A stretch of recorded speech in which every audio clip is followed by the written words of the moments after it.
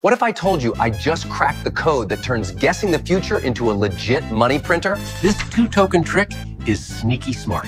OracleX doesn't use one coin. They use two OO that high-five each other. Let me break it down in plain English. First coin, OEX. Think of it like your season pass. Lock it up, boom, you're VIP. You vote, you steer the game, you're basically on the board of directors. Governance token, simple as that. But here's the juicy part. Stake that OEX and the machine spits out the second coin, USDX. No cap, it literally mints fresh dollars while you chill. And the loop?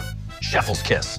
Stake OX, mint USDX, bet with USDX, win more OX, restake OX. It's like turning one pizza slice into the whole pie, over and over. Because equity and spending money live separate lives. The old headaches, low liquidity, weak incentives, wild prices, whale dictators get ghosted. Mind lake blown. I'm sitting here like, why didn't every project do this from day one?